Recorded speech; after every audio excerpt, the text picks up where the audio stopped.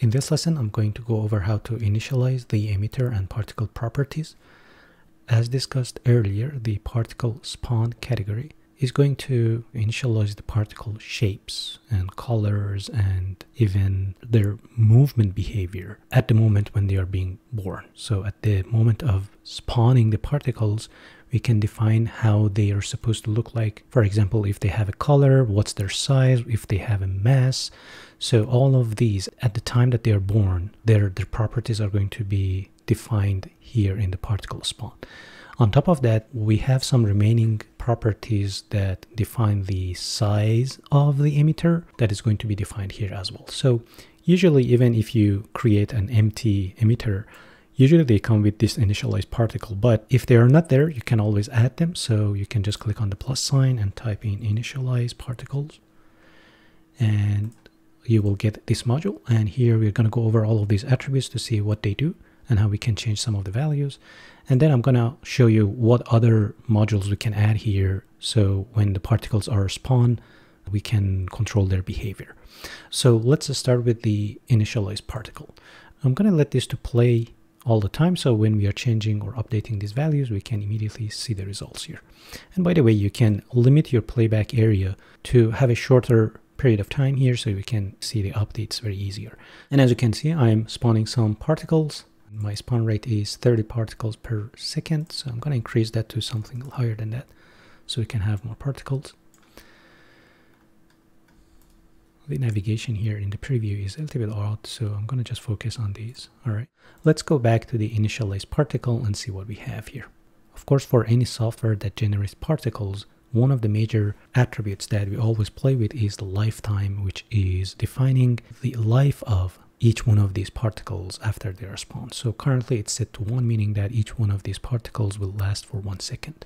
And here the lifetime mode is set to direct set. By the way, some of these attributes have been updated in the newer versions. I'm using Unreal 4.26.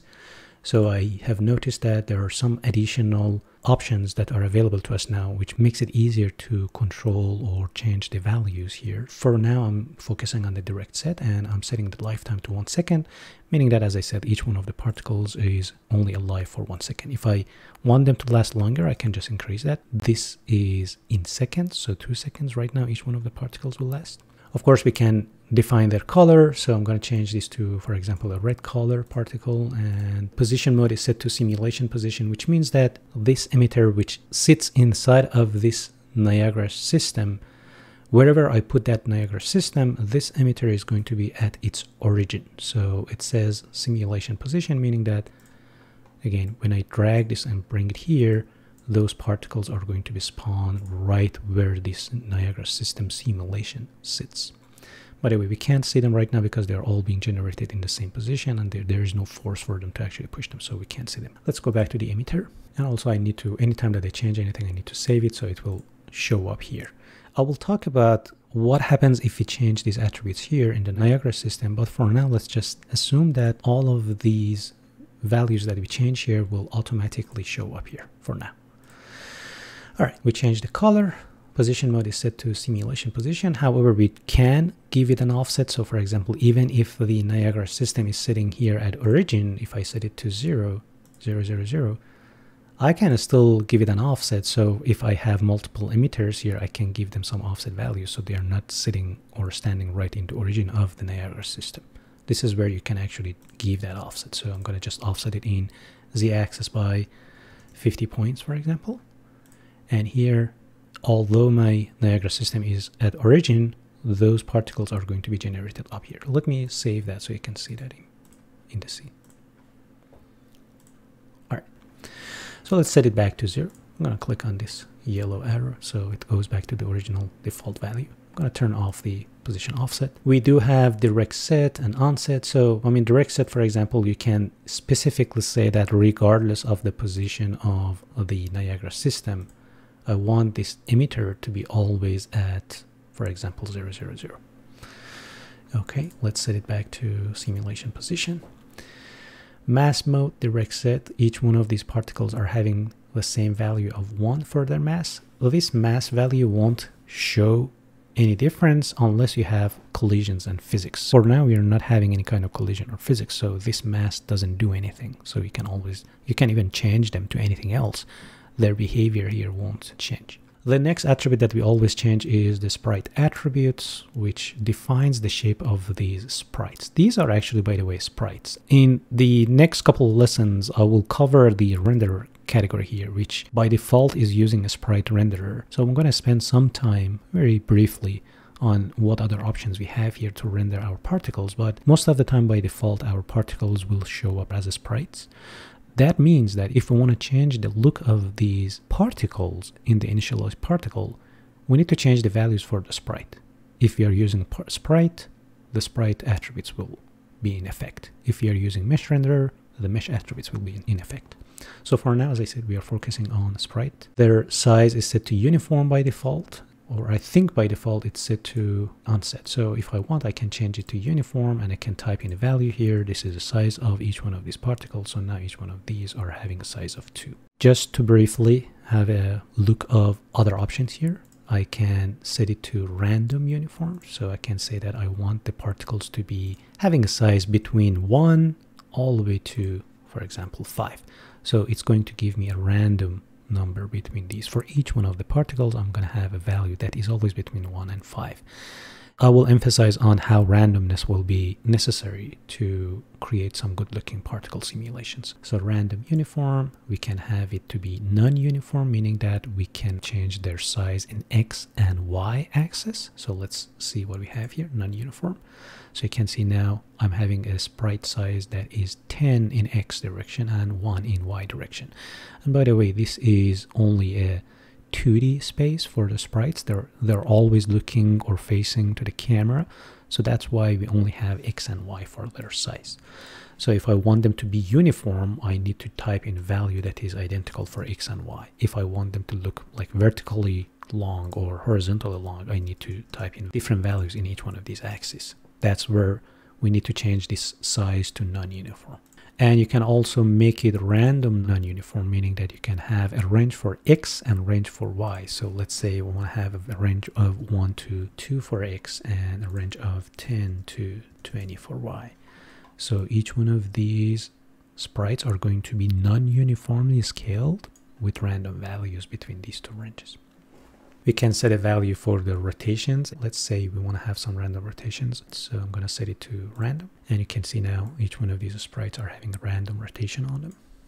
Now that we learned about these different types of inputs here, let's go back to the color mode, and I'm going to change it from direct set to random range. So now I can say I want to have each one of these particles to have a color between, for example, red. I need to increase the value of it as well. So value and saturation between red and white, or red and green. So let's choose a green color. This is the hue, value, saturation. So now it's going to pick a random color between those two colors. I'm going to go back to the lifetime mode and change that from an exact value of 2 seconds for all of these particles to something that is random. So I'm going to change this to a random input for the lifetime, and I'm going to have a very broad range for the lifetime of these particles. So some of them are dying sooner, some of them are dying a little bit later. Again, I will emphasize on the fact that whenever we are dealing with simulations and specifically particles, it's highly recommended to have some random properties for their colors, for their size, for their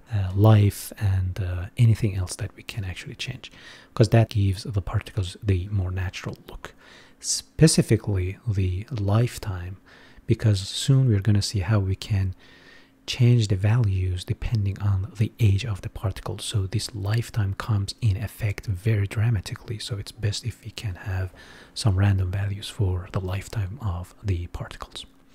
I'm going to switch back some of these to some default values. For example, the size to random uniform. Let's increase the randomness of their lifetime to something even broader, so some of them even last longer. Very good. And let's save that. The next thing that I want to quickly talk about is this sphere location. What this sphere location means is that your emitter is an imaginary sphere in the space, and those particles are being generated within the volume of that sphere. And of course we can change the size of this sphere. I can make it to 50. Okay, let's zoom out.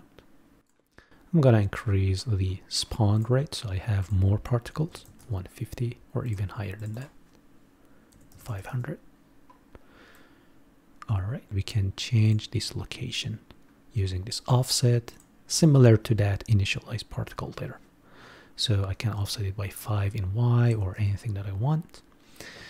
For now, I'm going to turn it off. Sometimes we want to have the particles to be right in the origin of the Niagara system. Sometimes we want to have multiple types of particles in different areas. So this is where we can actually change their location too. In future, in the last lessons in these series of tutorials, I will show you how we can connect some of these attributes. For example, this location of this emitter to some inputs that we can always change, so we can have dynamic attributes or dynamic particles.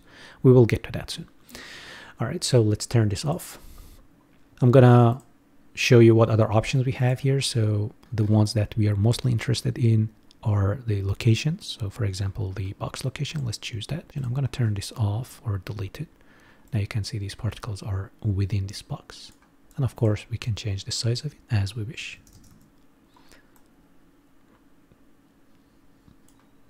So if I want to create a line of particles, I can use a box location with some different values on X, Y, and Z of the box.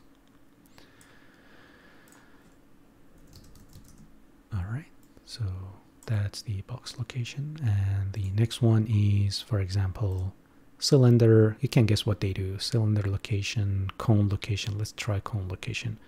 Okay, I'm going to turn off the box location so we can see that cone first. Yeah, it's pointing at X direction. Do you see that? So this is my cone. I can change the cone angle to something narrower.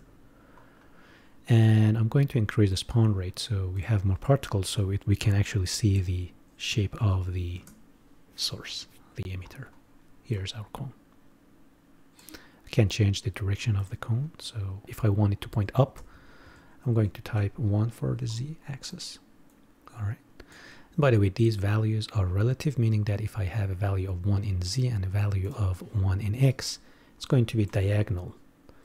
And it doesn't matter if it's 5 and 5, it's always diagonal. So this is all relative values. So let's set it back to 0. So it's pointing up, and I'm going to turn on the box location. So now you can see that we are having a box and a cone all together. So it's a mixed shape of these two locations. And usually when you know what you're looking for, you can just easily type the names here and it will show up a sphere location. So we initialize the particle, we initialize or define the shape of the emitter, and the next thing that we can do is also at the time of creating these particles, we can change their colors, of course. So although I'm having this initialized particle that also changes the color of them, in order to have more control over that color, I can even add another module here that lets me change the color after this. So this will override whatever I have here. So here I can change the color to something different. And you can see that although I'm having that initialized color in my initialized particle module, right immediately after that, this color module is going to change them. It's going to control them. So regardless of what I have here, it's going to override that. Keep in mind that anything that we do here is only changing the properties of the particles only when they are being created. After that, we can control them later. So we're going to see how we can change them over their life. Let me change the shape of the source to a sphere. I like this sphere a little bit more. I'm going to delete the cone location. I'm hitting delete on keyboard. So sphere location, and you can always move these around as well. So here are our particles, and I don't like the new color, so I'm going to remove that color module that I've just added. Again, the beauty of these modules, individual modules, is that you can delete them or disable them anytime that you like. All right, I like these colors. I'm going to add a wind force. Let's just start with a simple one. I'm dedicating one lesson just talking about these forces. For now, I'm going to just hit fix issue. I will talk about why we are seeing that, and we are just skipping it right now. So wind force, I just added that, and I'm going to give the wind a direction. Let's say we want to have the particles to go up. So I'm going to change the direction of the wind to Z-axis, and I'm going to give it some speed. So let's say 50. And you can see the particles are moving up because of that wind force. Just wanted to show you how we can add some speed or some forces in the particle spawn subcategory as well. And I'm going to save this, and it's showing up in the Niagara system. I'm going to save that, and it's supposed to show up here as well. And you can see I'm having two of those Niagara systems, so I'm going to delete one of them, and I'm going to keep the other one. I'm going to zero its values to 0001, and I'm going to bring it up. Here we go. This was just an introduction of how we can initialize the particles. I can wrap up this lesson. In the next lesson, we are going to spend some time on how we can control these particles over their life. So we're going to learn how to do that in the next lesson using the particle update modules.